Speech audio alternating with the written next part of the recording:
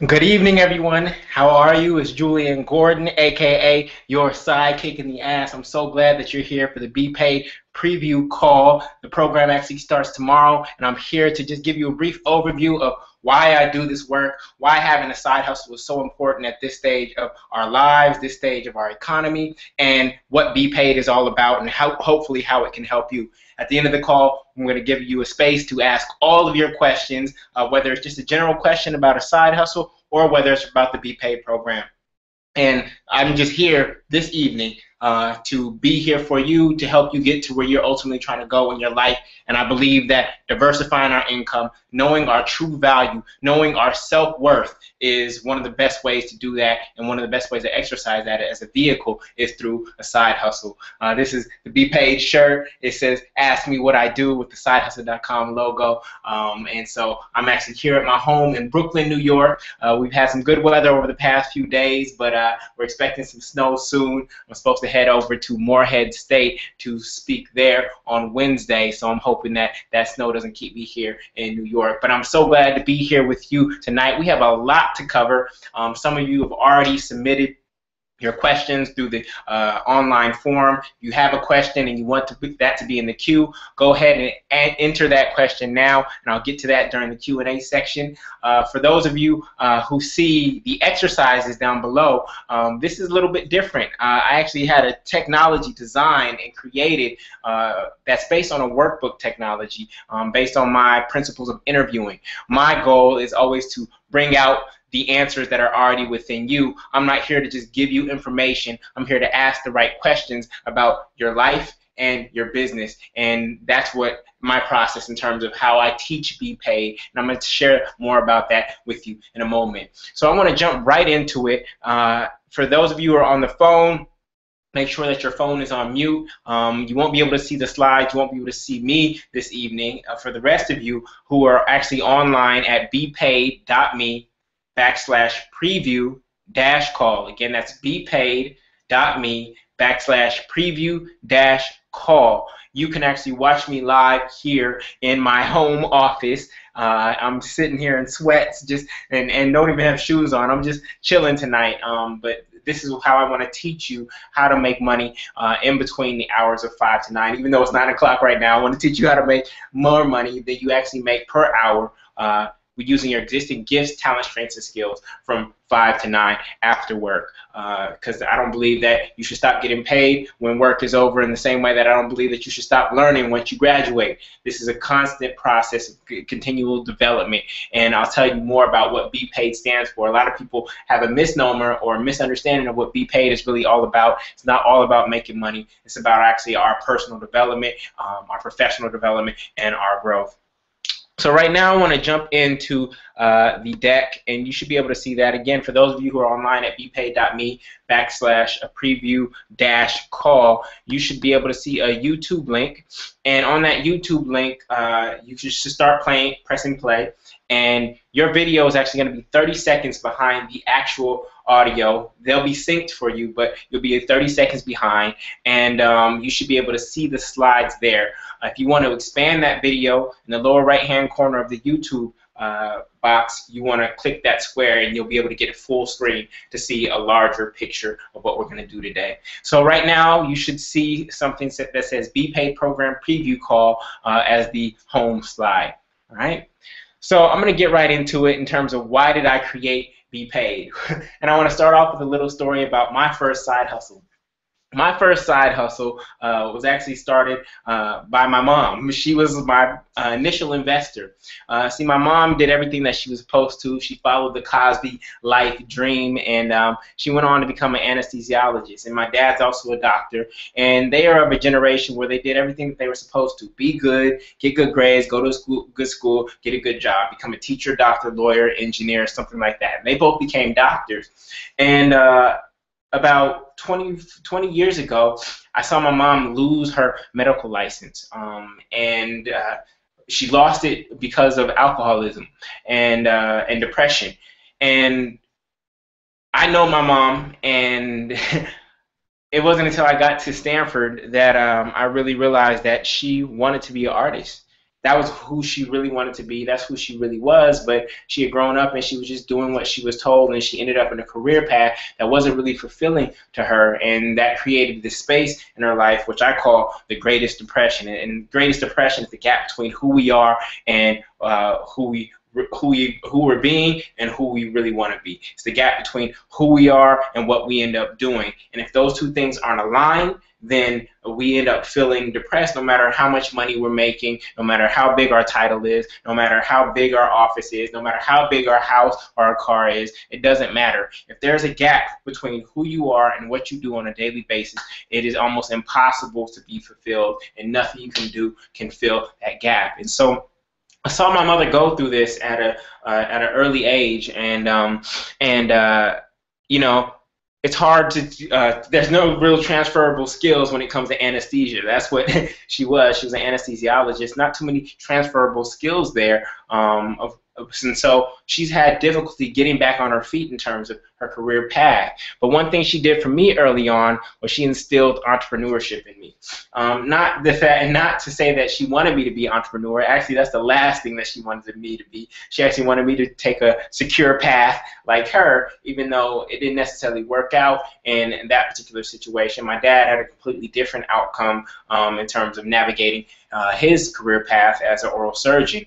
But one day when I was in junior high school, what she did was she brought me home this jar of now laters, and it was about 100 now laters in this jar. And to be honest, I didn't eat candy like that.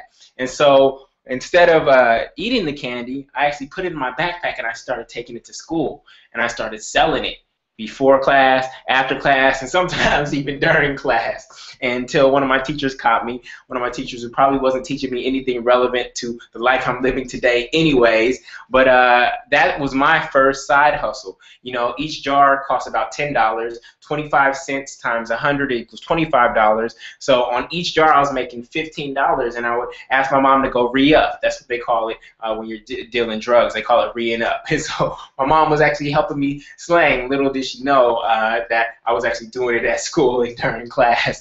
But that was my first side hustle. That was the first time that I had created what I call economic value. Everybody on this call is a valuable human being, and there's no monetary number that can really capture your value in the world. Your life is important. But there's a difference in terms of being just a valuable person because of your presence, and being able to actually capture some of that value in the form of money. And so I want to share with you how to do that based on what I've experienced with my own trainings at Stanford, with my own mistakes, building several businesses over the past decade, and what I've learned through all kinds of other programs and trainings that I've invested in to continue to develop. And so what is B.P.A.I.D? What does B.P.A.I.D stand for? I love acronyms, and you'll find that out when you join the program. Some of you already know one of my acronyms, which is DREAM, which is having your desired relationships, employment, and money. But B.P.A.I.D, one of the acronyms for B.P.A.I.D is that you're going to get a business plan and implementation document. A business plan and implementation document. Now, a lot of people, they think they can go to bplans.com, download a Word document from them, and then just cut, copy, and paste their company name into one of those business plans and say, oh, I have the business plan. I have a fundable business plan now. And that's not how business plans work. I've raised money before when I started a tech venture when I was at Stanford, and that's not how business plans work. Every business plan is unique. And yes, that might be a backbone for your business plan, but I'm actually through B.P.A.I.D going to guide you through hundreds of questions, literally hundreds of questions, that as you answer them are going to co-create your B.P.A.I.D, which is not only your business plan, which is your vision of what you want to do. Anybody can go create a business plan. The hardest part for people is actually the implementation. And so as you are completing and answering these questions, you're going to get your business plan and an implementation document, which is a list of things you need to do when you get home from work to move your business forward step by step by step. Right? So you're going to have a to-do list and a blueprint for how to grow your unique business, where to go meet customers, what do you need to do to your website, what do you need to do in order to get financing, what is your sales strategy going to be. All of that's going to be laid out for you through the B.P.A.I.D program. But what I'm actually most proud of in terms of what B.P.A.I.D really stands for is that B.P.A.I.D stands for business, professional, and individual development. business, professional, and individual development. You see, at the end of the day, when you think about it, for me, what I'm learning is that there are three things that are going to cause you to grow more than anything else in the world. That one of them is marriage. I just got married a year and a half ago, and that is causing me to grow and expand in ways that I couldn't even imagine. When you start to weave your life together with someone else's, it's just you have to grow in that particular space. And so marriage is one thing, but not everybody's going to get married. Right? The second thing that causes you to grow in a huge way is having kids, parenthood. Right? When you have kids, for those of you out there who have them or thinking about having them, that's going to cause you to grow and expand in ways that you could have never imagined. They say that you can't even get ready for it. And when it comes, you just naturally, not just naturally, but also through effort, have to change your being and who you are and the way you've been navigating the world. And for me, the third thing that I think causes people to grow more than anything else is entrepreneurship, which is taking some sort of idea that I have and trying to manifest it in the world. You know, your company at the end of the day is only going to grow as big as you grow. Your company is going to grow in direct correlation to how much you grow. So this isn't just about being paid in terms of money. This is about you growing in all these different ways, from the standpoint of your business, from the standpoint of your career, whether you want to be a full-time entrepreneur or not, and just you growing as a person. As I've been building my business, I've had to let go of old versions of myself, old ideas of myself that weren't going to allow my ideas to move forward and grow bigger. And so my business is teaching me to grow. So again, that's marriage, parenthood, and what I think the third thing is entrepreneurship, or having a business and trying to grow it.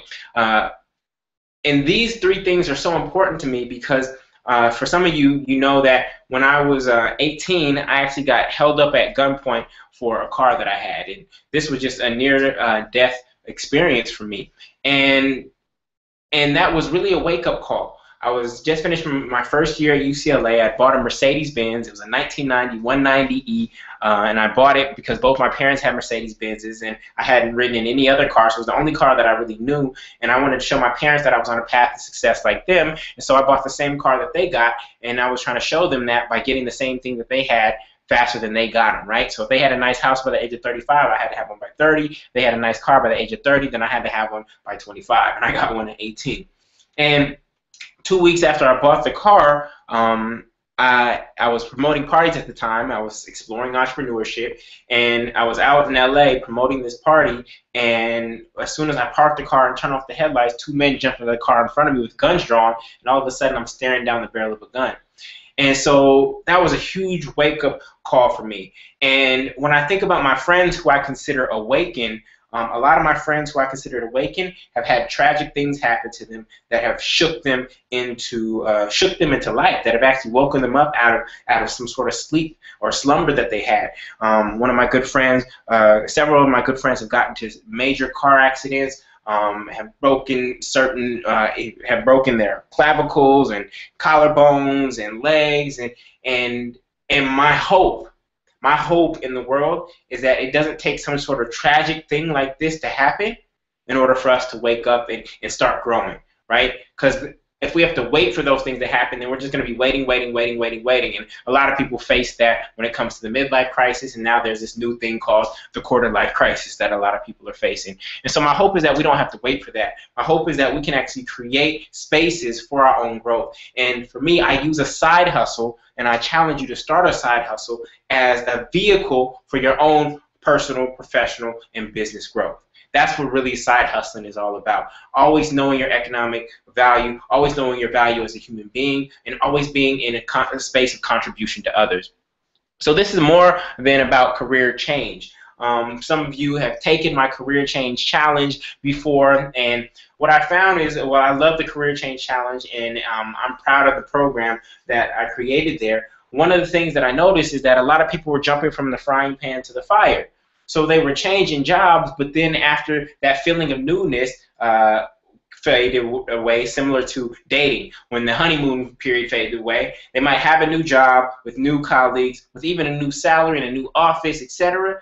But all of a sudden, that fear and that dissatisfaction starts creeping back in. So I realized that it was more about just changing careers. This was what people really needed was to know their true value. Because what happens is oftentimes people don't feel like they can say no to their employer. And their employer has all the power at that point in time. I can't leave my job right now. I can't do this right now. And whenever it saddens me, whenever I hear somebody say, I can't do something that I want to do.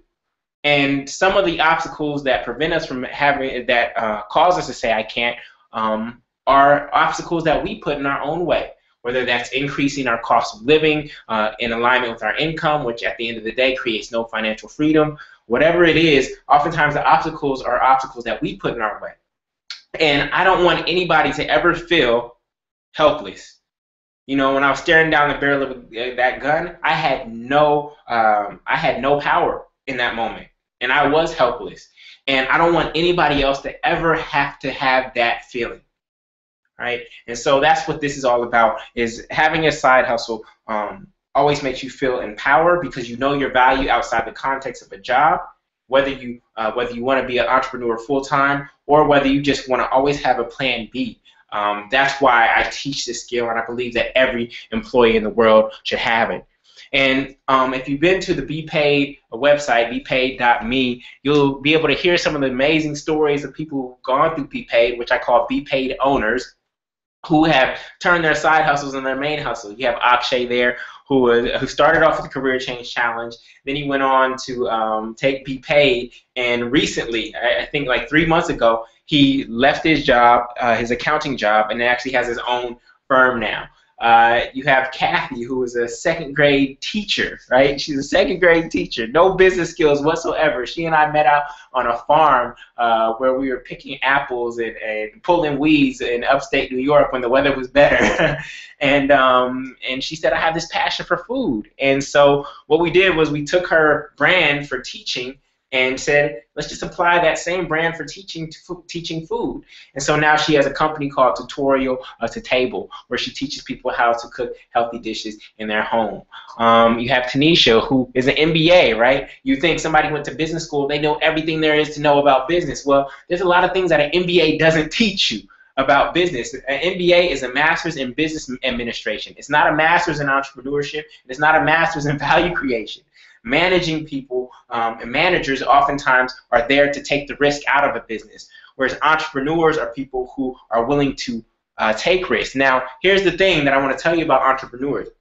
Entrepreneurs aren't just risk-loving people, right? Entrepreneurs actually hate risk. A lot of the branding out there is that entrepreneurs are risk lovers. No, an entrepreneur is willing to take a risk, but as soon as they take the risk, their goal is to suck all the risk out of the business. That's how you create a successful business, is you take a risk and you don't let that perceived risk that's ahead of you stop you from moving forward on an opportunity. But once you actually commit to it, your goal is to take all the risk out of the business. A successful business is one that has certainty in terms of cash flow and growth. And so that's what entrepreneurs are all about. It's about creating value. It's about taking what you already have and making that even better. And I'm going to show you the 6 forms of capital that you actually have in a second. Now, recently I got what I call one of the best testimonials ever. You oftentimes hear testimonials, right? I got a testimonial literally last Friday from somebody who took B.P.A.I.D in the last cycle, and this is probably my greatest success story to date. And you can see that this young woman, she's actually not a side hustler. She's stepping into entrepreneurship for herself for the first time ever. She just closed a deal with her first client for, I think she said, 13 teachers. She's a recruiter, nonprofit recruiter. She closed a deal for 13 teachers at $2,500 per teacher with a $2,000 bonus per teacher if they move into a leadership role in a couple of years. So at the bare minimum, if she gets all of those teachers, she's making $32,000 off of her first client. Now, this is ridiculous. I didn't even start off like this. My first client was like $1,000 for a speaking gig, and now it's way above that, right? But she closed her first deal for $32,000, and if 13 times 5, if she gets that bonus, then she's going to be at a $65,000 deal for her first client. And this is from going through B.P.A.I.D, branding herself and positioning herself in the proper way, and knocking it out using her existing social capital and intellectual capital. So I'm so proud of her for making this move, and I want to teach people how to continue to do this in their lives. So I think Jay-Z said it best in Diamonds Are Forever remix, where he said, "I'm not a businessman, I'm a business man." Right? So we aren't just people with jobs, right? The reason I do this work is, and part of it is about job creation. We're in one of the worst economic environments that we've ever been in. And a lot of people out there are just job havers, right? They're thankful to have a job. I'm so happy I have a job. Even when I hate it, I'm just happy to have one, right? That's a job haver. And usually they're not creating the most value possible. The only way that our economy and our companies can succeed is when employees create more value than they take. If employees are taking more value than they're creating, then that's what leads us to an economic environment like we're in today. And I'm not saying that's any of you on this call. I can tell that you're value creators, otherwise you wouldn't be here. But at the end of the day, we have to create more value than we take. And so instead of being a job haver, I want you to think of yourself as a job creator. Yes, oftentimes only entrepreneurs get considered as job creators, right? But employees are the ones who create jobs. They're the ones who do the amazing work inside the companies that actually grow the companies, which actually create jobs. Did an entrepreneur take the risk, like I talked about earlier, and get the company started? Yes. But at the end of the day, employees are job creators. And if you go to work every single day with the idea that you are a job creator, it'll change the way you show up. Now, when I looked at the top 10 hustlers, I did some research amongst all of you, and some of you took this survey, and I asked who are the top 10 hustlers out there. And the top 10 hustlers were Oprah, Jay-Z, Steve Jobs, Richard Branson, Beyonce, Warren Buffett, Diddy, Mark Zuckerberg, Russell Simmons, and Mark Cuban. And you'll notice some things about all of these people, with the exception of Mark Zuckerberg. With the exception of Mark Zuckerberg, all of these people, one, make money in multiple ways. None of them make money in just one way, right? And the second thing you'll notice about all of these people is that their personal brands are just as big or bigger than their company's brands.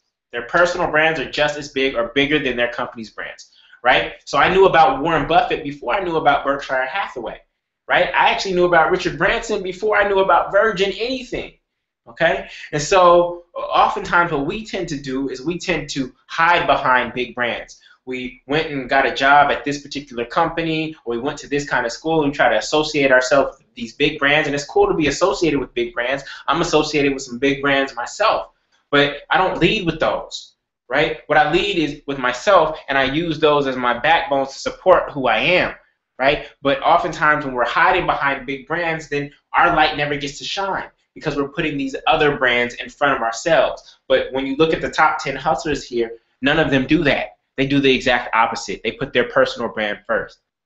Now, there was some research done on the world's billionaires, and I guess there's 1,426 billionaires in the world.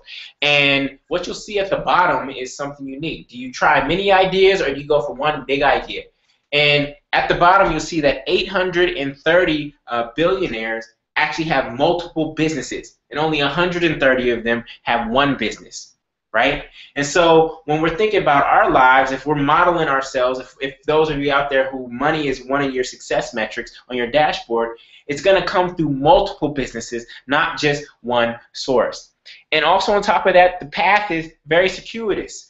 You know, I started off with my Now Later's business, and then I was one of the first in high school to invest in a CD burner, and so I started selling mixtapes at high school. And then I told you in college I was promoting parties, and then I started a clothing company, then I started a media company, then I started a web-based company, then I started my college speaking company, and now I'm into information products, etc. So you see, I'm going through all of these different avenues, really trying to find out where I'm able to create the most value. And when you look at all the entrepreneurs out there that we respect, many of them have had similar circuitous path. So you may have an idea that you want to use and look at through the lens of B.P.A.I.D, but know that that idea may not be the final idea. But here's what I like to say: as long as you are failing forward, as long as you are failing forward, that's the goal. I mean, when I look back on some of my old ideas, I felt like they were failures. But at the end of the day, I was failing forward, and if I hadn't done them, I wouldn't be here in front of you today. So the way I define a hustler is anyone who uses their unique gifts, talents, strengths, and skills to create and capture value in the world through who they are and what they do. Anyone who uses their unique gifts, talents, strengths, and skills to create and capture value in the world through who they are and what they do. And so I want to look at hustler in a different way. So why is this work so important right now? Why is it so important that we think about side hustles right now? Well, we're in one of the toughest economies ever, second to the Great Depression almost, right?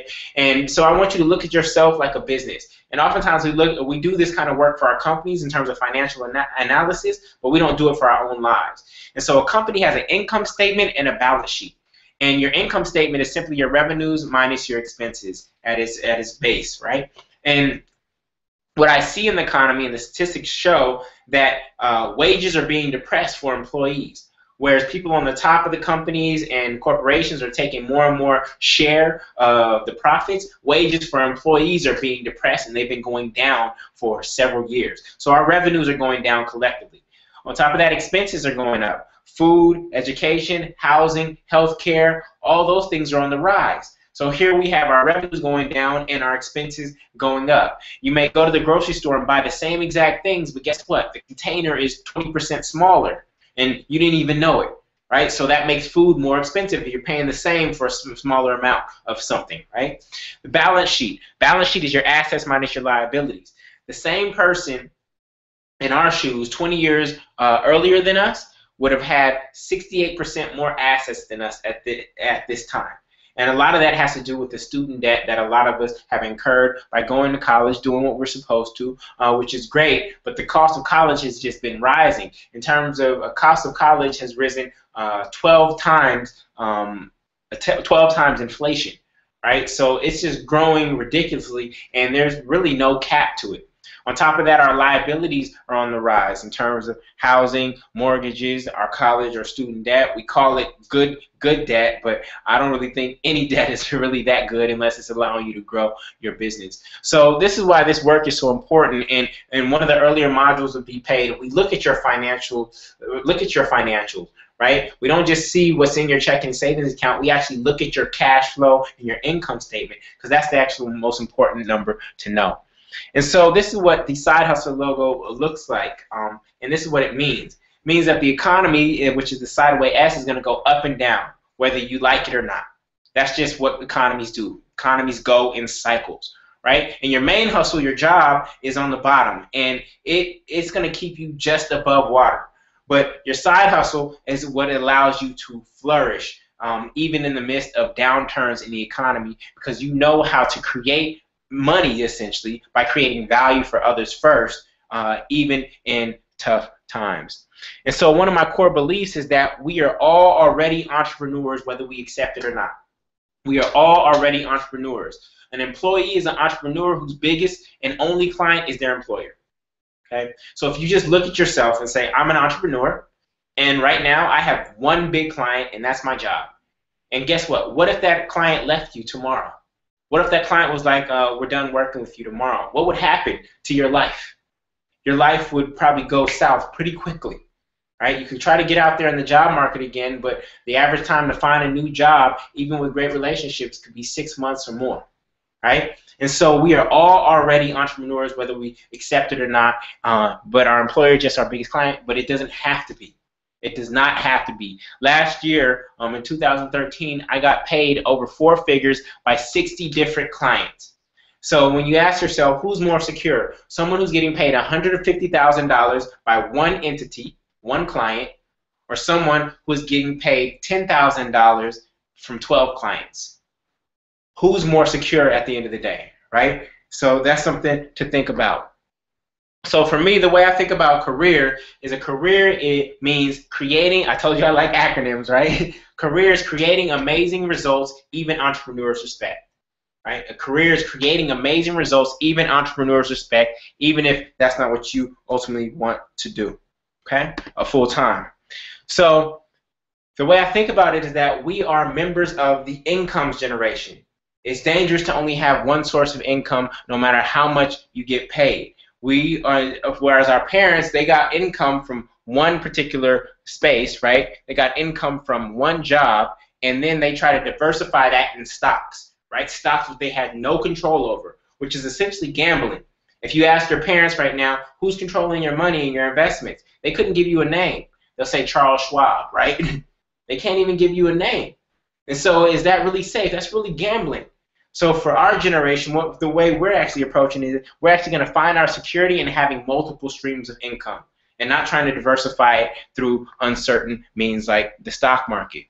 So what I want for you at the end of the day is for your life to look like this, where you have your main hustle, which may be your job, right? And then perhaps you have a rental property.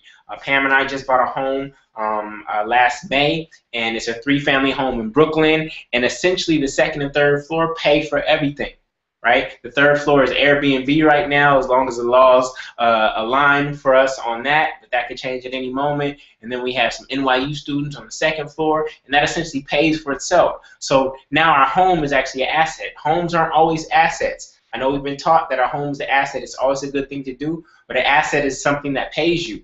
And a mortgage is not something that pays you, or a mortgage is something that takes money out of your pocket. So we have to rethink those things. A lot of people say, oh, I'm a home owner. No, you're not a home owner. You're a home buyer. You won't be a home owner until you've actually paid off the mortgage. So we've been using our language very loosely when it comes to thinking about our money and these ideas around the American dream, and we need to be very careful. And when we start to look at our lives through the lens of entrepreneurship, we say, you know what, that's not actually a positive thing yet. Over time, it might become a positive thing, but right now, I'm not going to count that as a plus. Right? And then, in addition to perhaps a rental property, your main hustle, I want you to have another 4-figure client here, another 4-figure client here, another few $100 client here and there, which actually gives you more security. So I just want to give you some statistics really quickly about what I call the side economy, or the 5 to 9 economy. My research shows that 52% of people already have a side hustle that is making money consistently, occasionally, or break even. So are you on the 48% side, or are you on the 52% side? 42% have a full-time job that's not long-term for them. 26% say that it is long-term. So they want to have a side hustle, not just not to quit their job, but to keep going forward. 40% have a side hustle that is not related at all to their job. 40% of people have one that's somewhat related, and 20% of people have one that's directly related to their current job. And then 27% of side hustle for entrepreneurship, 31% just to sharpen their skills, and 20% for extra income. So one of the challenges that people tend to have in terms of their side hustle is that I don't have a good enough idea. Right? I don't have a good enough idea, and that's where a lot of people stop. And I get good ideas, but I don't know how to turn that idea into a business. Right? There's a difference between a great idea and a great business, and I want to help you create a great business. So how do you define an idea?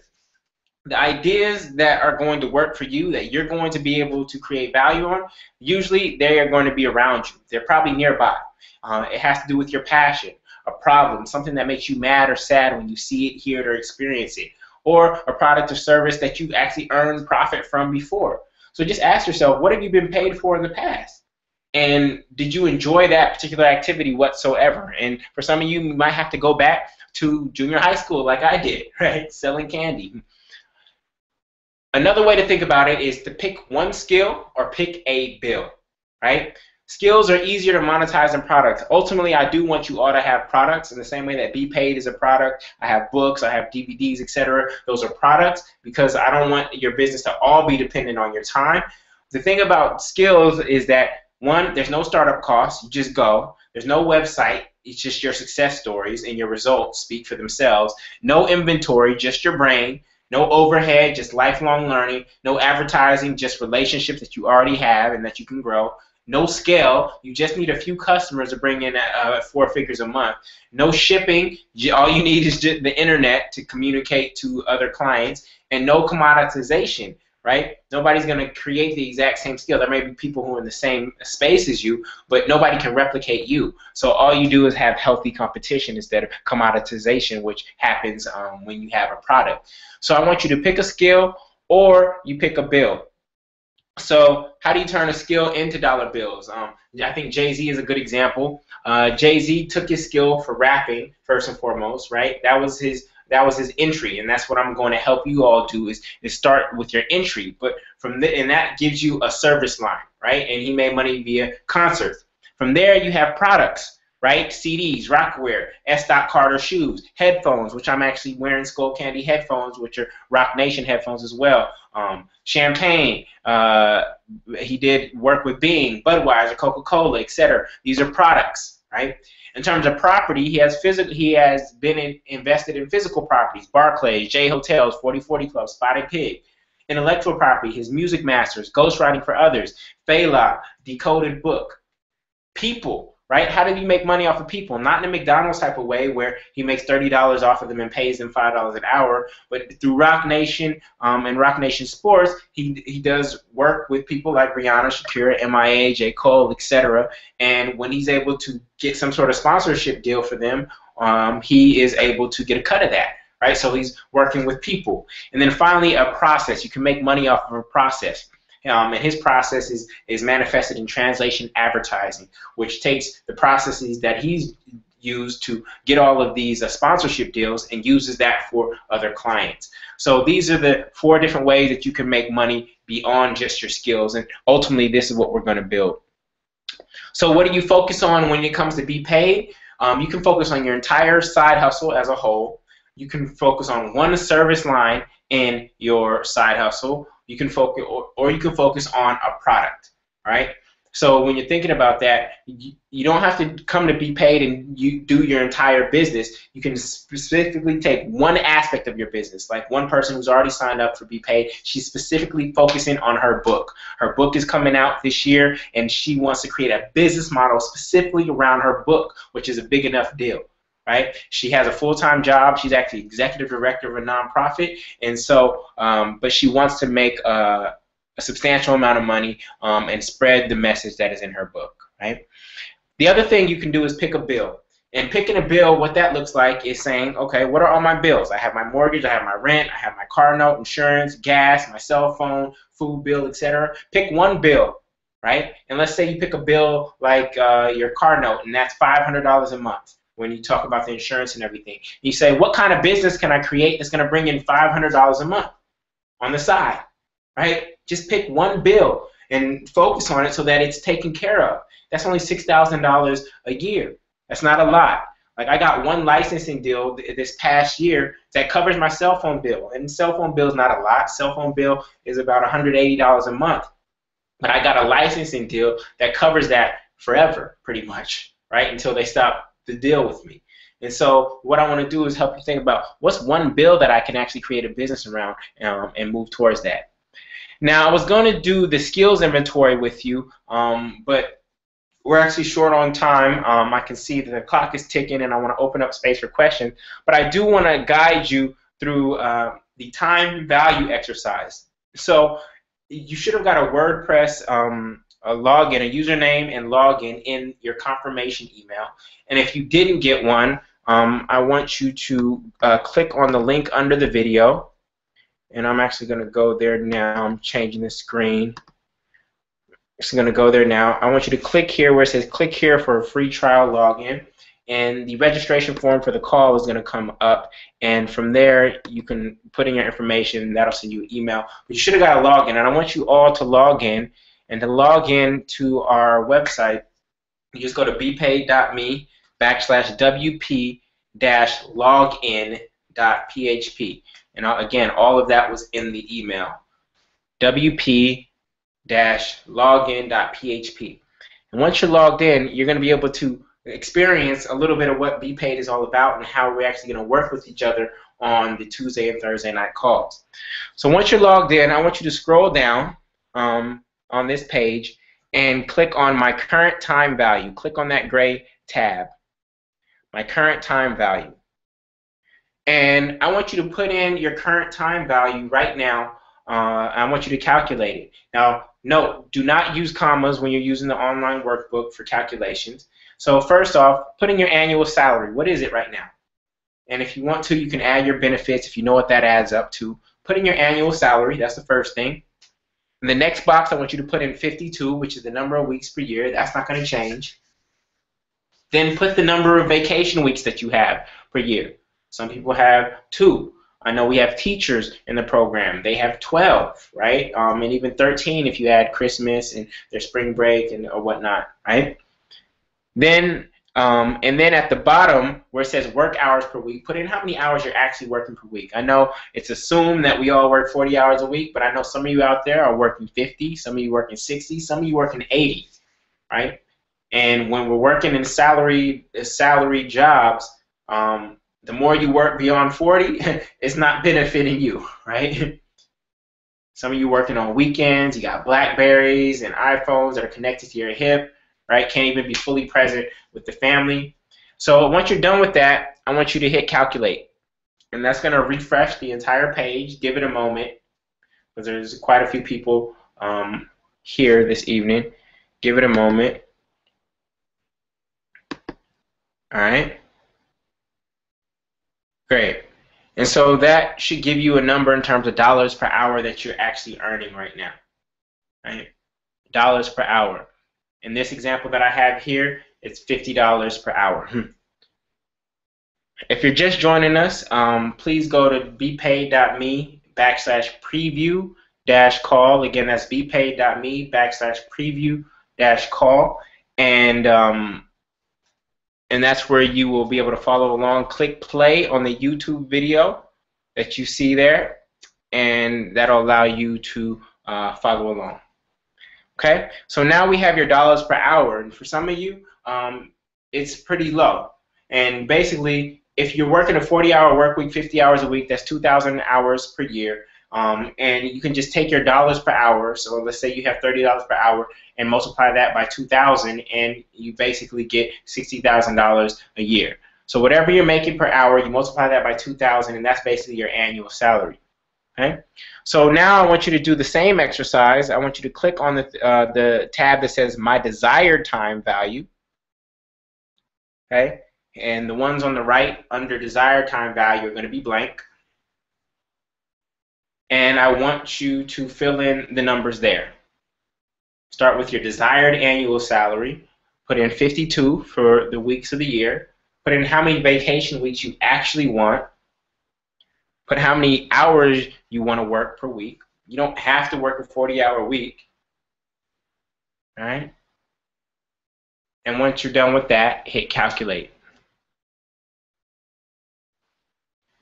And you can see in this example, if this person wants to make $500,000 per year and they want to have 4 weeks of vacation and they only want to work 30 hours a week, then they need to be able to earn $347 per hour, right? So if somebody wants to earn $347 per hour in order to have this particular life and this annual salary, then guess what?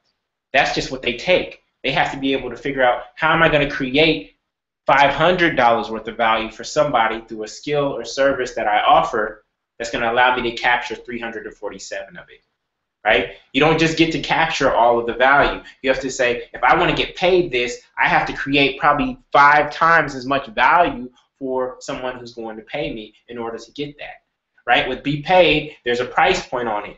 But at the end of the day, I'm trying to create 5 times that value for you so that it becomes a no-brainer when you think about making the investment, right?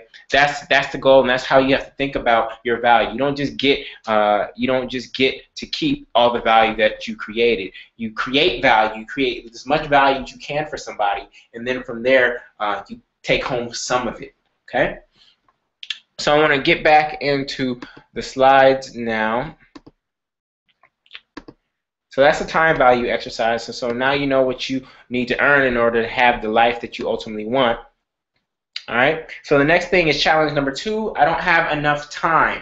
Okay. I don't have enough time. This is the biggest thing that side hustlers have a challenge with.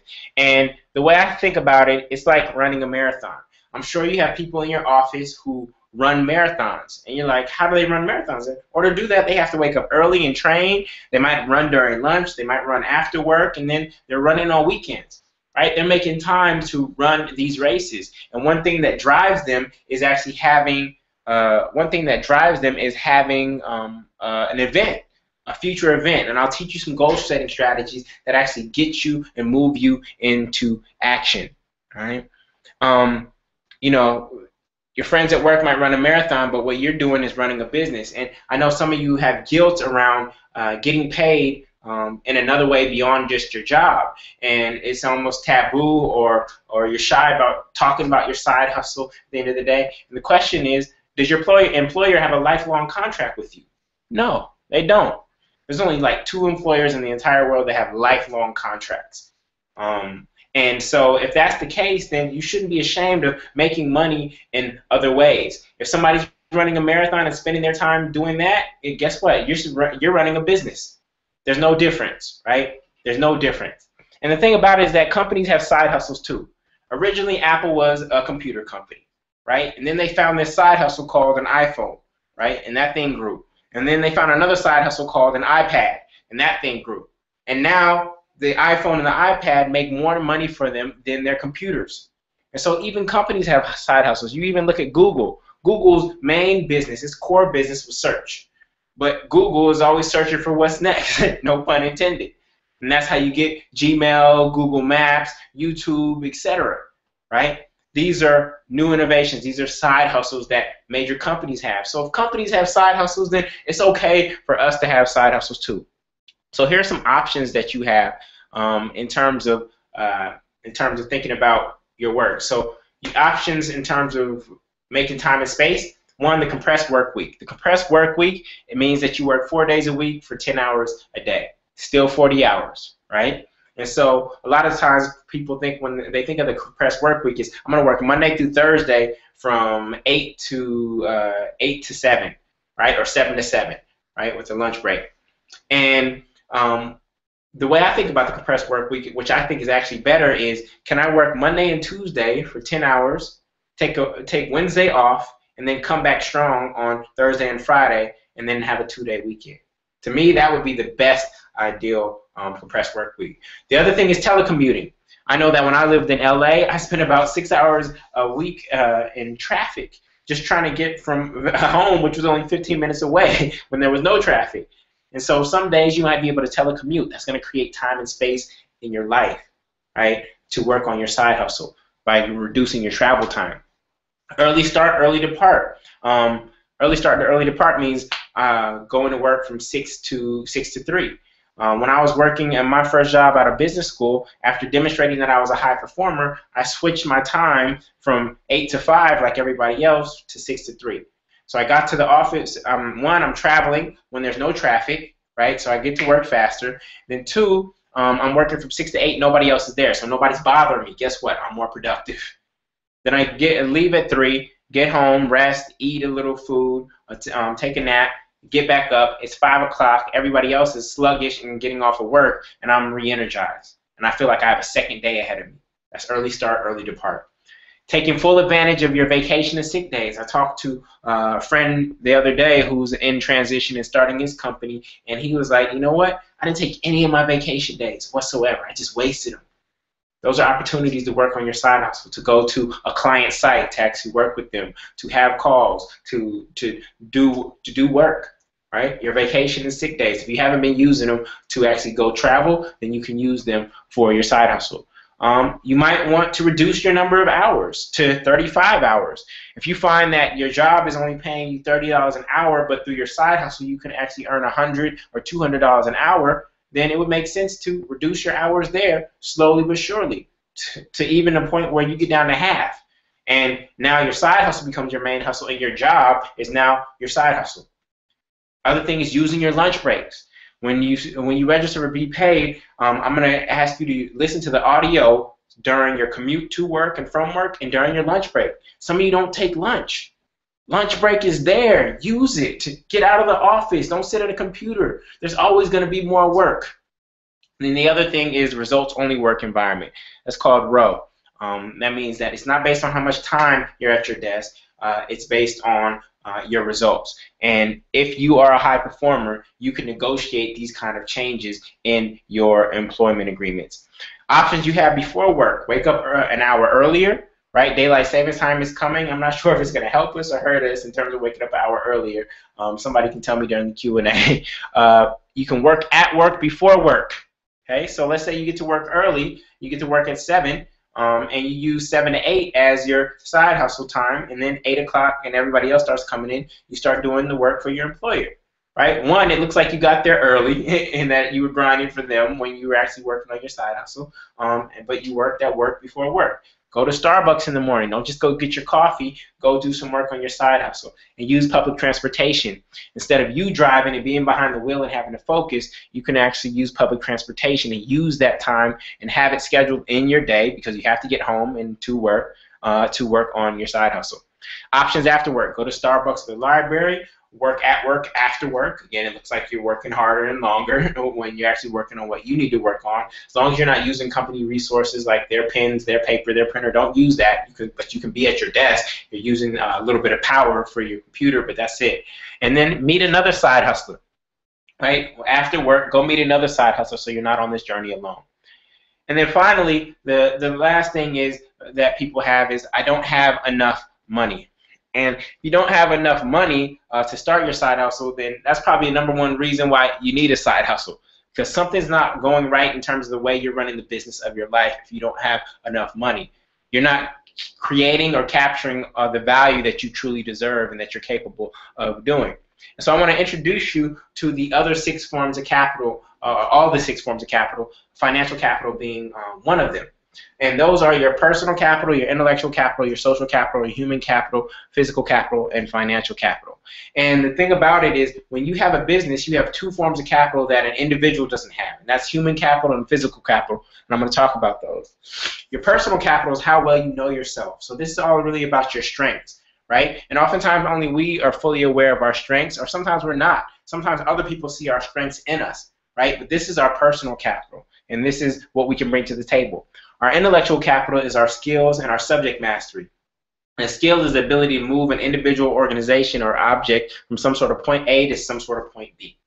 Okay? This is your intellectual capital. Yes, you might have went to a good school and had a particular major there, but if I asked you to lecture for 1 hour on whatever that major is, could you do it?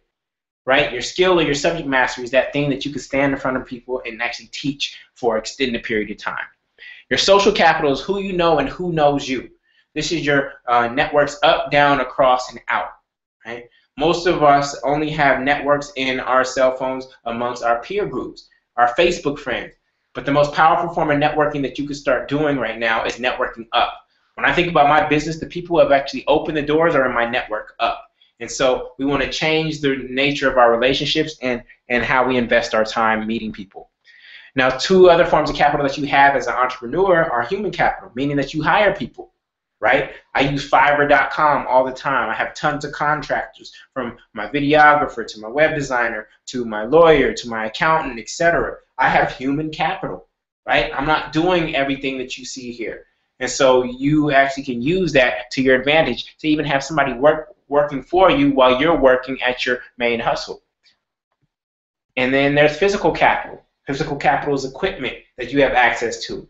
You know, if you're a videographer who has their own camera and lights and studio might have an advantage over someone who doesn't, right? A videographer who has to go rent all of that equipment.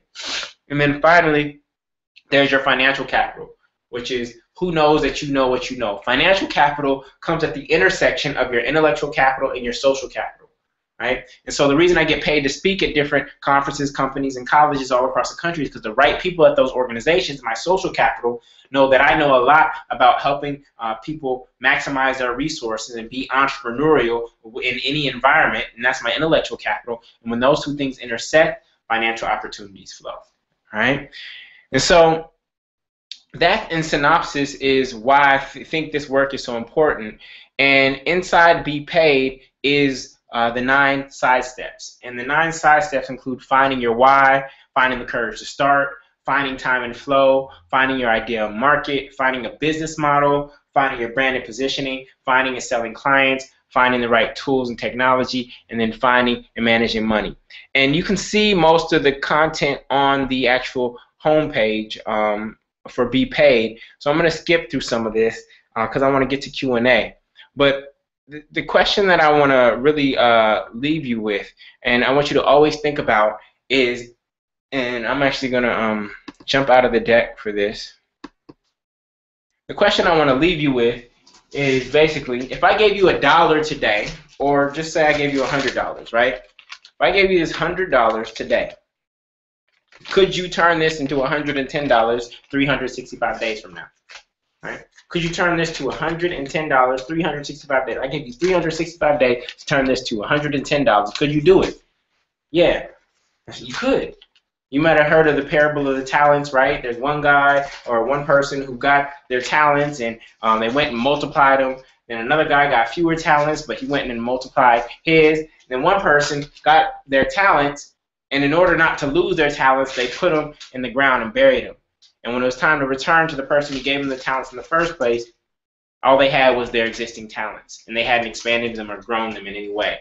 And when we think about some of the other passive forms of investment, like bank accounts, your savings account, if you have any money in your savings account, basically you are losing money because inflation is growing faster than the interest rate on your savings account.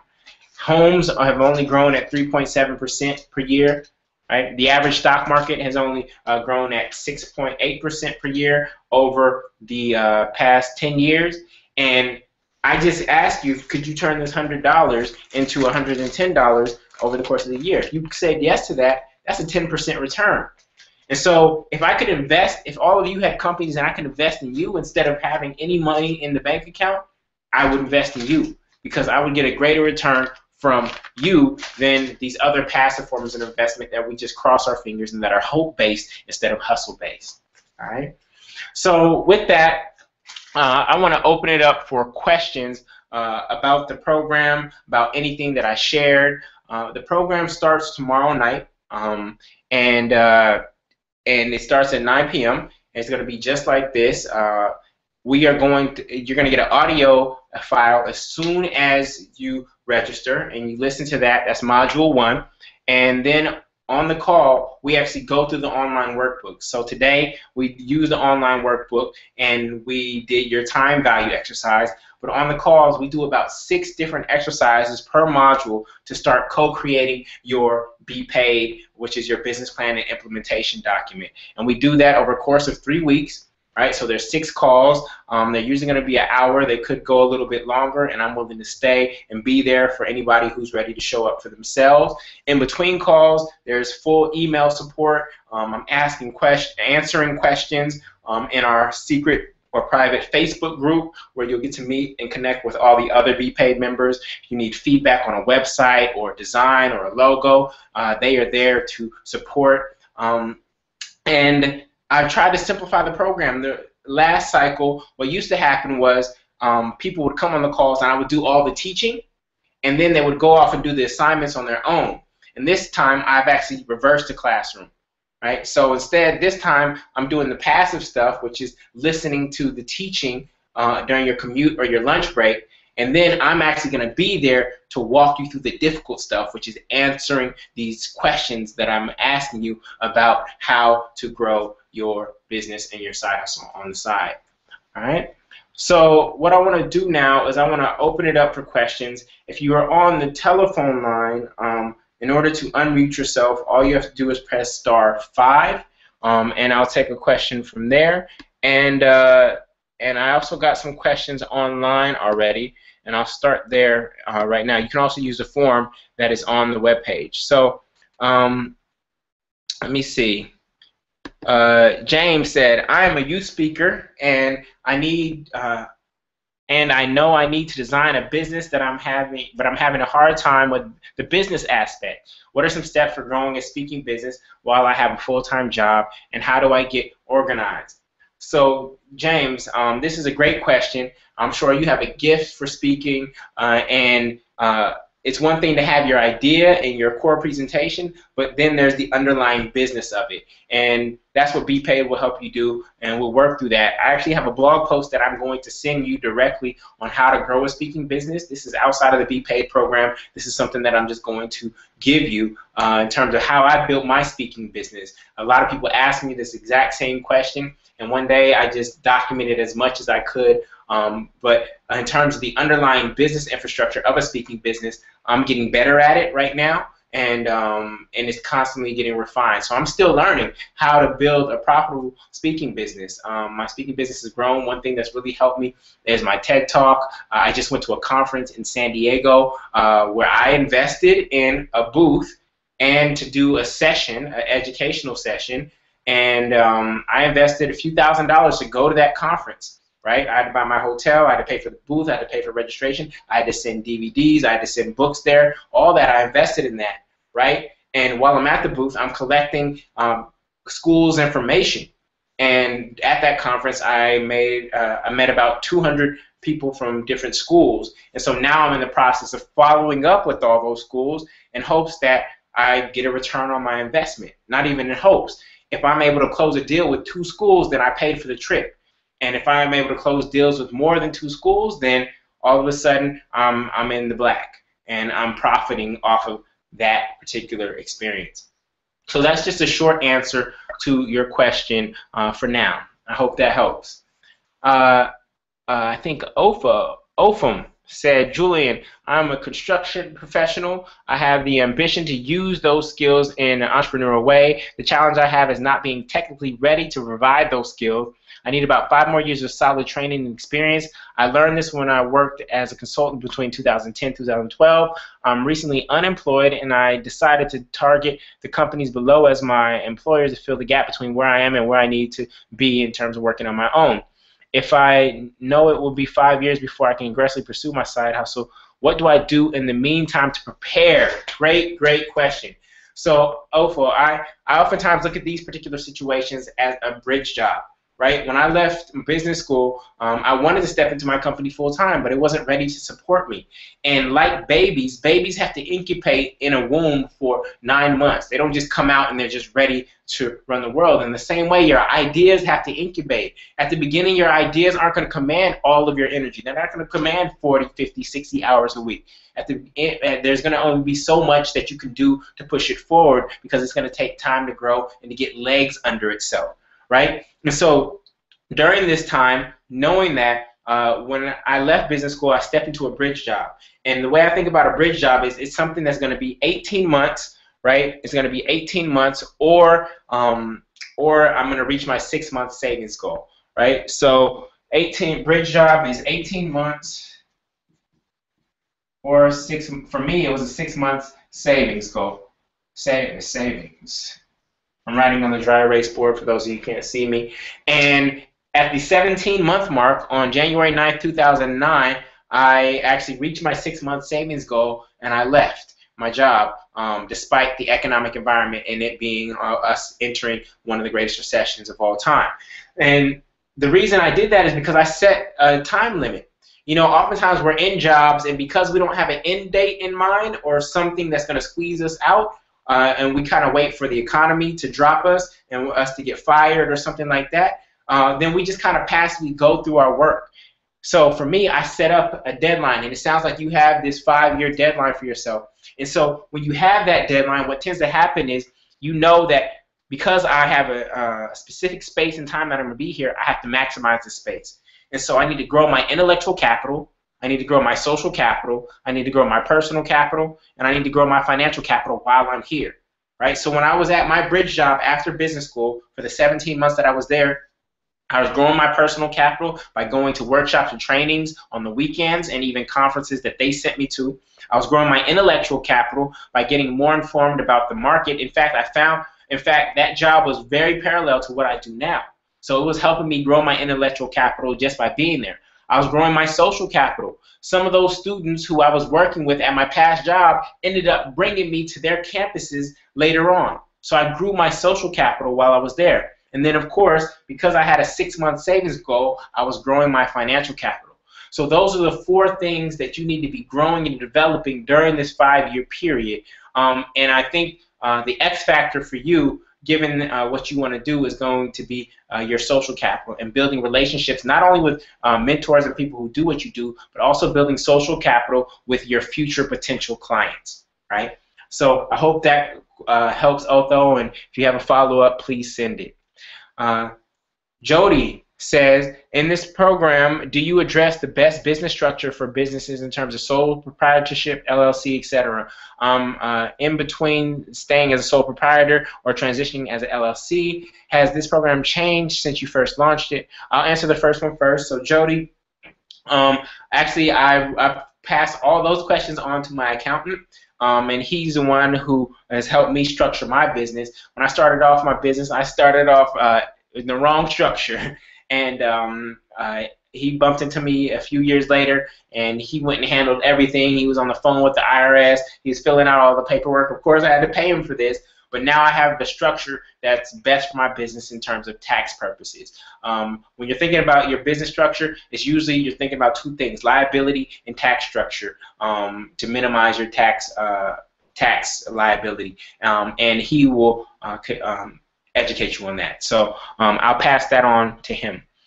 Two, you said, has this program changed since you first launched it? If so, what have you added or improved since you first launched B.P.A.I.D? The biggest change that I said is I've actually transitioned or reversed the classroom, right? Again, you, instead of trying to do the work, the homework on your own, which is the hardest part of the program, you're actually going to be listening to the teachings on your own, and then we're going to be on the call, and we're going to be brainstorming. All of us going to be on the call together, helping each other. Somebody is working through a worksheet. They ask a question. I help guide them through, and I coach them in that moment.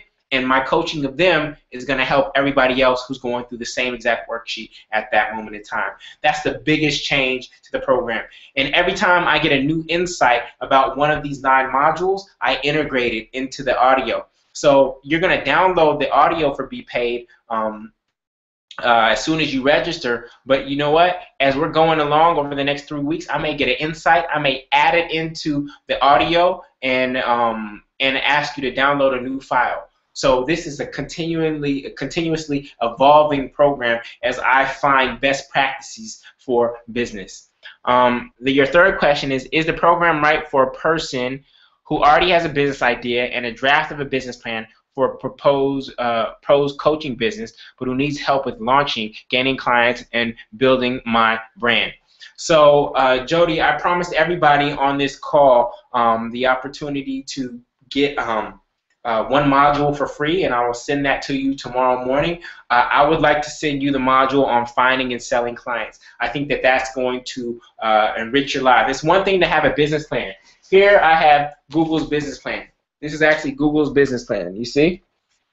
And I modeled a lot of B.P.A.I.D off of some of the questions that Google addressed in their business plan. And I got this from business school, right? The difference between this piece of paper and this packet and Google and actually Sergey Brin and Larry Page and Google is execution.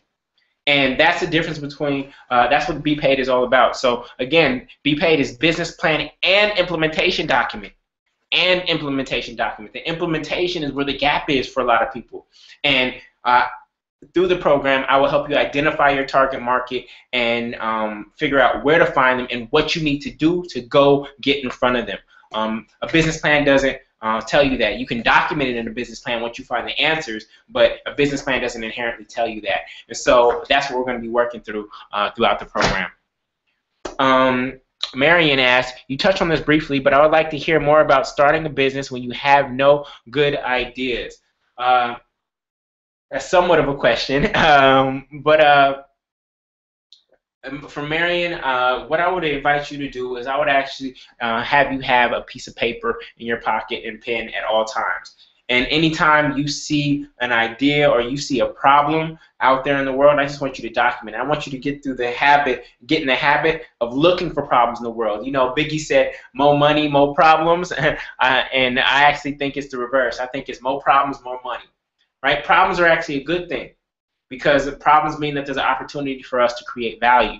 And if you just look around whatever room you're in right now, Marion, everything that you see in the room is connected to some multi-million-dollar business. Whether it's the chair you're sitting in, it's a backpack, it's a vase, it's an exercise bike, it's a light bulb. There's multi-million-dollar businesses connected to all those things. So there's ideas all around you. I just want you to walk through the world over the next few days looking for ideas. Right? Being intentional about looking for ideas. And by having a pen and paper in your pocket, it's going to change the way you've been navigating the world because some of the best ideas are right around you. All right? In the program, we're going to help you identify your top skill, the easiest one that's out there for you to monetize.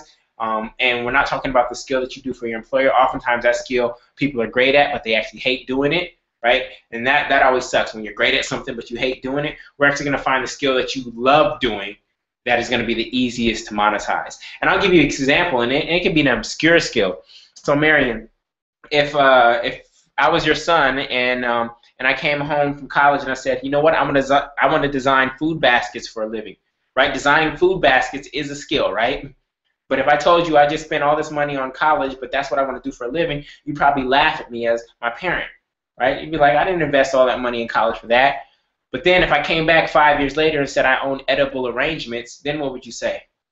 You would say, I'm the best parent in the world, right? So no matter how obscure your skill is, you can make a living doing it. It's just that simple. We just have to be creative. Oftentimes, many of us want the sexy jobs or the sexy skills, but there are some bland skills out there that you could actually make a killing off of.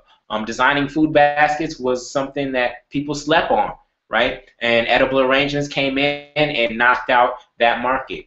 Designing food baskets, that's a skill that somebody made multi-millions off of. And we're not even talking about multi-millions here. I'm not even a millionaire, right? I'm just teaching you what I know. I'm one step ahead of you guys, right? And I just want to teach you what I recently learned to help you catch up to me.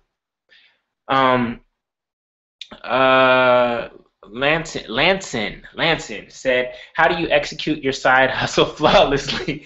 Man, I'm still learning that Lanson, I am not flawless in terms of the way I'm executing. Every day I make mistakes. The question is, are you documenting it? Are you learning from it? One thing that helps me is I get coaching. I actually have a coach. You know, if I'm going to coach you, I need to be getting coached. And that person helps me see my business in ways that I can't see it. And they help me be more perfect than I am alone. Your second question is, when do you know you have relevant traction with your hustle? That's a great question. My college speaking business is in a space where it's starting to have relevant traction, and that's when leads are starting to naturally come to me. At first, I had to dig and claw and scrape in order to get a lead and to get on a phone with someone, but now they're starting to naturally come to me. Like I said, I went to this conference in San Diego, and when I was there, people would come up to me and they say, you're him, you're the guy from the TED Talk. And what was amazing was that some of them were already using the TED Talk in their classroom, and that just moved me. Because, you know, it has about 50,000 views on YouTube, and I think it should have more. And to be honest, I'm not the best at social media marketing, but what's beautiful is that they're in a classroom, and there's 300 people in the classroom. So, yeah, it's only getting one view at that time, but there are 300 people viewing it at that time. So that's how I know that my speaking business is starting to get traction, and that's what's created space and freedom for me to start developing this business that I have right now. I love this question. I'm going to skip to your fourth question, Lanson, which is, how do you value your free time? I just did the time value equation with you, and let's just say I value my time at $300 per hour, right? When I'm done with work and I'm doing better to create boundaries around my work. I want to be a very present partner. I want to be a very present parent, and I haven't been the best at that. And I'm making intentional shifts this year to do that, and creating more revenue through online businesses and through teaching online like this is one way that I'm doing that. But how do I value my free time? One, I try to outsource as much stuff as possible. One thing my wife and I outsource is laundry. We don't have a washer and dryer at home, and we outsource it. We just don't feel like that's worth our time. Right? If it's going to take us 2 hours to go get to the laundromat, wash the clothes, let them dry, etc., and we value our time at $300, if somebody else can do it for us for $25, then we just outsource it. And so there is an exercise or a worksheet in B.P.A.I.D where we look at your time value, say $300 per hour, and say, what are all the things that you're doing that actually aren't worth your time, right? And from there, we figure out how do you automate that thing or outsource it. These are great questions, you guys. There's a few more, and feel free to keep adding. We spoke after your presentation at General Assembly. Hi, Lena. How are you? I know who you are. You said you'd be interested to talk more. Yeah, we'll catch up, Lena. And then Timothy, how do you overcome the fear of stepping out there, the fear of failure? Man, that's a big one, Timothy. And I want to send you module 2 to listen to tomorrow morning during your commute or your lunch break. One exercise in module 2 that we do, and Lena knows about this because we did it at General Assembly where I taught on Saturday. One module was going to be writing your letter to fear. And so what I want you to think about, Timothy, is think about fear or failure as a person. And I want you to write a letter to it, thinking about your past relationship to it, your current relationship to it, and what you want your relationship to it to be in the future. Think of it as an ex that you don't really want to see anymore, but you know that you need to reconcile that relationship, and literally personify it. Start with dear failure or dear fear, and just write the letter.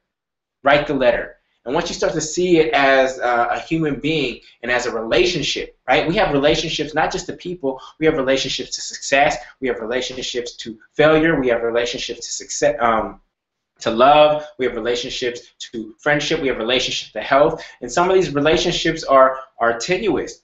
And we need to manage those relationships in the same way that we manage our human relationships. So that's a great question. That's where I would start. But I have a goal-setting methodology called the 30-Day Do It that will just make you fight and run straight through your fear. And it's an event-based goal-setting methodology. And what I mean by that is that, for instance, the reason I'm in front of you today is all because of email. My first workshop ever took place in my living room in Brooklyn. And what happened was it was November 10th, 2009. And no, 2008, and I wanted to start moving into this work because I knew my bridge job was running up, and I needed to start making moves. And so on November 10th, 2008, I sent out an email to 100 people in Brooklyn, inviting 10 of them to come to my living room for an experience called Driving School for Life. And they 3 people responded right away. By the end of the day, the program was full. And here's the thing. Here's the catch, Timothy. When I sent out that email invitation, I had nothing planned for November 22nd, which was the date of the workshop. Nothing. And so over the next 12, now I have 10 people who are expecting to come to my living room in 12 days to find their life purpose, and I have nothing planned. What do I have to do? I have to show up. I have to show up. And so I will teach you these kind of goal-setting methodology to make sure that you continue to move forward, because sometimes our worst enemy is ourself, and I'll help you work through that. So really quickly, I know some people have to go. I know we ran a little bit over, and I just want to put it out there in terms of the options for B.P.A.I.D. In terms of B.P.A.I.D, this is what the calendar looks like. The disc are actually the modules that you will listen to during your commute or during your lunch break. And then these are the 6 calls on the 25th, 27th, 4th, 6th, 11th, and 13th. If you miss a call, which I highly don't recommend, but if you have to miss a call, the recordings will be available so that you can catch up. And then when we're done, well, we're not really done. This relationship is just the beginning.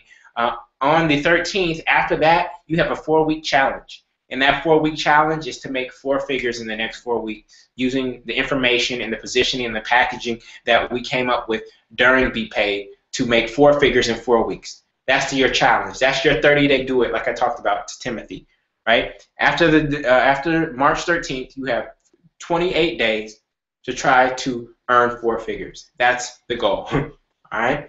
So you've already experienced the online platform. I told you about the B.P.A.I.D. This is the Facebook group where we just constantly inspire one another. But in terms of your options about the program, you have a few options. There's first and foremost, you get a buddy pass, right? So if you decide to take B.P.A.I.D, you get to split the tuition with a friend, or you can bring a friend for free. Let's say your friend is having a tough time, they're unemployed or something like that, and you want to help them, and you know they have amazing ideas, and you want to invest in them, then you can bring them along. Or if you have a friend who's a business partner or who's also a fellow hustler like you can split the tuition together, right? And that will be your accountability partner during the program. You also get a 10-day money-back guarantee. So you will download the modules. We'll go through the first 3 calls together, and or basic, yeah, 3 calls together. And if you are just dissatisfied and don't like what you're experiencing, I'm more than happy to give you your money back. It's no problem. I want people to be satisfied, and I know that you're taking a risk by investing in the program, and you find out that it's not for you and you're not ready. Then show me that you've done the exercises, that you've been on the calls, and if you've done those things, then I'll give you your money back. And so there's 3 packages. There is the B.P.A.I.D, which is 360, and that's for the live 6-hour sessions, and lifetime access to the online platform and your business planning workbook, and lifetime membership to our online community. Then there's B.P.A.I.D and Be Called, where it's the B.P.A.I.D program plus a 1-hour call with me. And again, my coaching rate is $300 per hour, so you're basically saving about 20% on my coaching. And then there's B.P.A.I.D and Be Coached, and you actually get 3 sessions with me for the $1,000 package. So registration is going to close officially at 7 p.m. tomorrow. After that, I will not take anybody because I have to use that last 2 hours to get ready for our first call. What I want you to do is email me at julian@sidehustle.com if you have any questions and which module you want. If you're still uncertain about the program and you want to listen to a module tomorrow before you commit, just let me know which of the 9 modules that you want. I'll happily send you that audio. You listen to it, see if you feel the vibe and the experience, and if it changes your life and your perception of business and the way you've been navigating it anyway, and use that as a GPS or a decision-making point for going to join us in this cycle of B.P.A.I.D. So with that, I'm gonna stay on the line. I know some of you have to go. We're getting late right now. I'm gonna stay on the line. I'm gonna answer these other 2 questions that are in the Google form. If there's anybody on the call line who has a question, you can press *5 to unmute yourself. But give me a second, and I'm going to do these other 2 questions. If you have to go again, feel free to go to bpaid.me and register. You'll get your login information immediately, as well as the downloads to all 10 audio. If you still want to try it out and you just want the audio, 1 audio file to listen to tomorrow, I'll send that to you. I hear somebody on the call line. You have a question?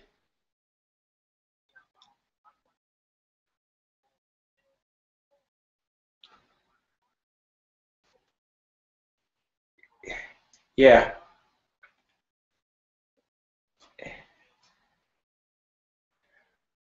Yeah, so what I teach in terms of sales is it's actually connected to my interviewing process, right? And so in the sales process, I teach people how to ask their prospective buyer questions that open them up to their not knowingness, right? And I'm going to break that down for you. We live in a world right now where everybody's trying to do it yourself, DIY. That's the term that's flying around.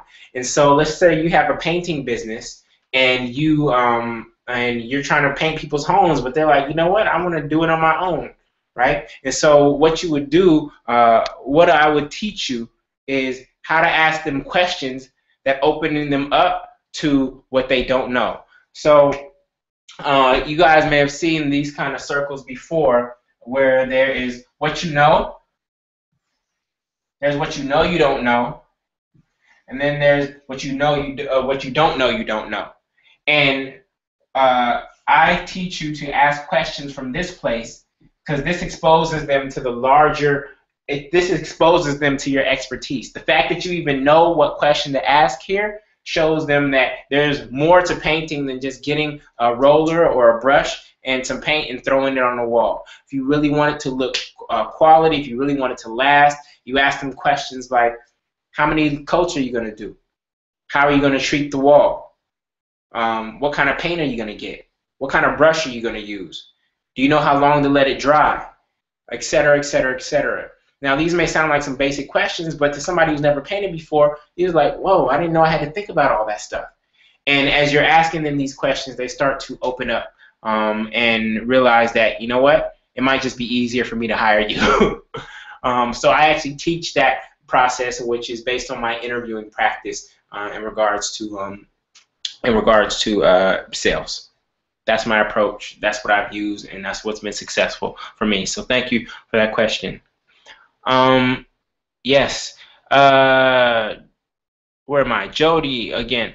Can you speak on the benefits of the coaching option that's included with the B.P.A.I.D? So coaching is just one-on-one with me. You can upgrade, but you can only upgrade during the program. After the program is over, after the 3 weeks, then my coaching rate goes back up to $300 per session. So a lot of people, some people wait.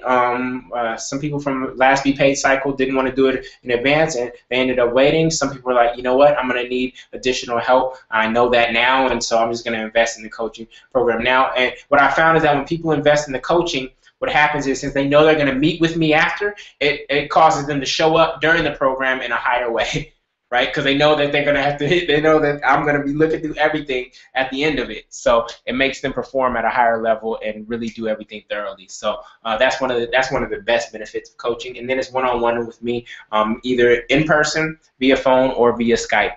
I'll use your login. I'll go look at your answers. We'll focus in on a particular aspect of your business. We can even use a dry erase board, and we're just going to hash it out and go deep and really try to figure out what's going to be what I call the fastest path to cash for you.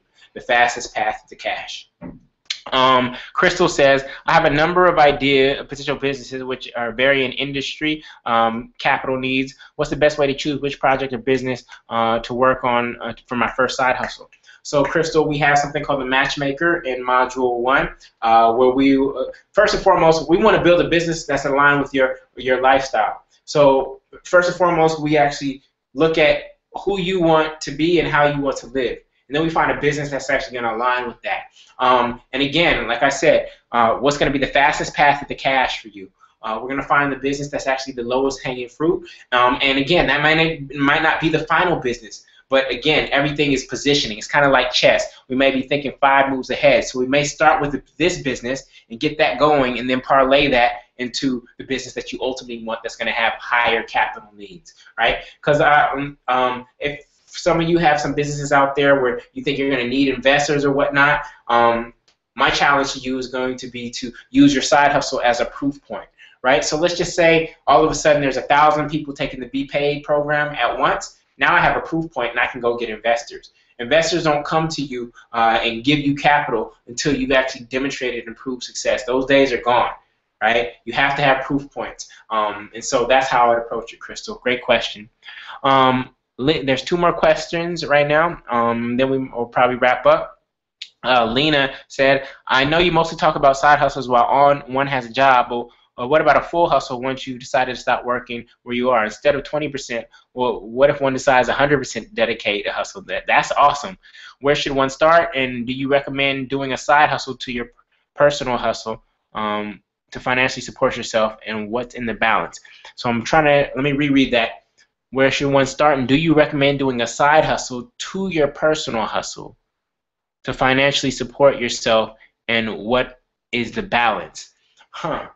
I'm trying to understand the question, Lena, but I'm excited that you are ready to 100% commit. I want you to grow a sustainable business, and oftentimes what people do is they quit, their income goes down, and now they're in a space of scarcity, right? And they have from that space of scarcity, it's hard to grow your business, and I was there. And it wasn't until I got my gratitude journal, which I use right here, which I call my Think account, and I deposit what I call millionaire moments in it every day, that I was able to get my mindset out of scarcity. Because what happens from scarcity, a space of scarcity, is that you start looking at everything as an expense. And my philosophy in business is that there's no such thing as an expense in a business. An expense in a business means that you shouldn't buy it. everything you spend your money on in your business should be an investment, meaning that you expect to get some sort of return on it. If you're going to buy a camera, you're buying it because you expect to get some sort of return, or you expect it to help it grow your business. So for me, and I'll teach you this, I don't see anything as an expense when it comes to your business. And so I want you to grow a business from the healthiest place possible. That's why I took a bridge job, because I knew that my business was going to need me to invest in it financially, etc. So I had a 6-month runway, right? And this was the healthiest place that I felt I could grow my business from. If I couldn't build my business in 6 months and get it to support me, then I needed to go back and find another bridge job, stack up a little bit more, and then go at it again, right? So that's how I approached it. You don't want to start your side hustle without enough resources to make it succeed. Because what happens is, it's not that your idea was bad, it was simply that you didn't give it enough life. And life comes in the form of all those various capitals. Now, a lot of people focus on financial capital as the #1 source of capital that they need. The only reason that we really want financial capital is simply because it's the most liquid form of capital. It's the easiest to convert to the others. If I have financial capital, I can buy my way into social networks. If I have financial capital, I can buy intellectual capital in the terms of market research. If I have financial capital, I can buy human capital in terms of virtual assistants or Fiverr.com or employees, etc. And so it's really, but you all have the other 5 forms of capital. And what I teach people to do is start with what you have, not with what you don't have. Because if we focus on what you don't have, then you don't move anywhere. And so, Lena, I would create a time boundary in the same way that I did with the bridge job. When you feel like, you know what, I just need to go for it, because it's going to be impossible to hold on to your old self and also get to your new self. At some point, you got to cut the umbilical cord and just go for it. And that's what I did on January 9th, 2009. And here I am. 4 years, 5 years later. Okay. And the final question of the evening goes to Kessa. I opened a professional service-based business, eyelash extension beauty for day-to-day clients. I then furthered my skills by gaining my, esthetician license in skincare. How do I expand my business to corporate clients, commercial print work, to charge more for the same service in a larger platform? How do I better communicate my value without lowering my price list in this competitive market? Groupon is messing my game up. That's a great question. It's a great question. So oftentimes when we're starting out, what tends to happen is that we start selling our services to our friends, and our friends want the homie discount, right? And so automatically we're starting off selling our services below their actual value. And so what you have to get comfortable or uncomfortable with is that your friends may not be your clients. And many of us have to start developing new social networks outside of what we've been doing for our business. There's your personal social network, which is the friends and the people you're comfortable with, etc., right? But they may not want your services. They may not need your services. So for you, Kessa, it would all be about, how do I build relationships with the decision makers at these companies that do commercials and print work, right? So for you, I would go to somebody like Global Hue and say, you do brand marketing for huge companies, and I know you do commercial work and print work all the time for them. So for you, your relationships, I would go find 10 advertising agencies that have Fortune 500 clients and build relationships with the people there. So then you have to ask yourself, where do they spend their time? What kind of conferences do they go to? What kind of magazines do they read? Where do they hang out on the weekends and after work? Who do I know at those organizations already? And you need to build new relationships. Remember, financial capital comes at the intersection of your social and your intellectual capital, right? So the right people at those organizations, your social capital, have to know that you know a lot about something that they need, which has to do with skincare and makeup for commercials and print work. And when those two things intersect, you are going to earn financial capital.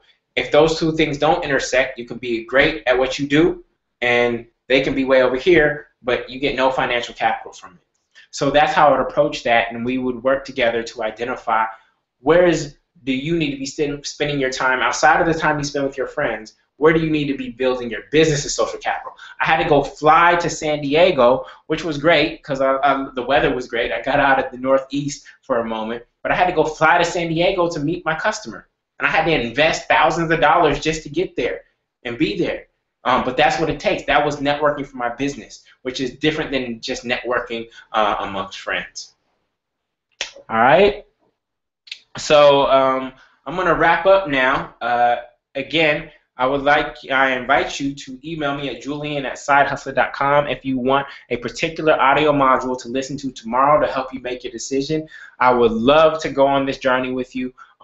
You see the results that I've been able to create for other people who don't have MBAs, people who do have MBAs, but it's this basic business foundation that will help you scale your business. I mean, my Stanford MBA costs $150,000, and B.P.A.I.D is simply a fraction of that, but it's condensed into a 3-week period. And I'm continuously learning. You're going to be part of this community forever. Again, as I continue to learn new things, I always share that. Our community is inspirational. Once you get in that Facebook group, it'll give you new meaning and new purpose for even just going to Facebook. And I'm just here to support you. I want you to succeed. That's why I do this work, and that's why I wanted to make it available to all people. Not everybody can afford an MBA. Not everybody has time to get an MBA. Not everybody can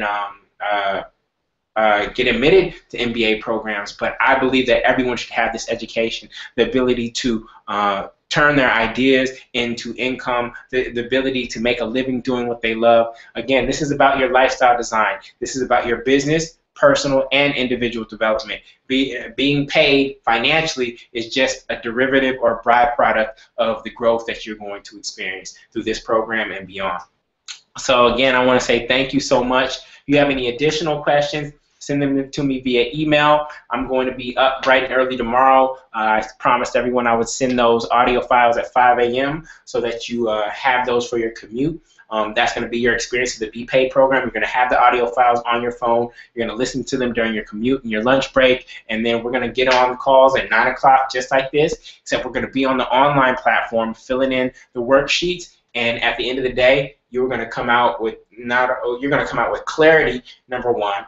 You're going to come out with your business plan. You're going to come out with your implementation document, and you're just going to come out with a whole another level of energy and hustle once I initiate that 4-week 4-figure challenge. So I hope that you join me. I believe in you. I believe that you're more valuable than you ever even imagined, and I want to show you how to manifest that and capture some of that and bring some of the amazing ideas that you have into the world.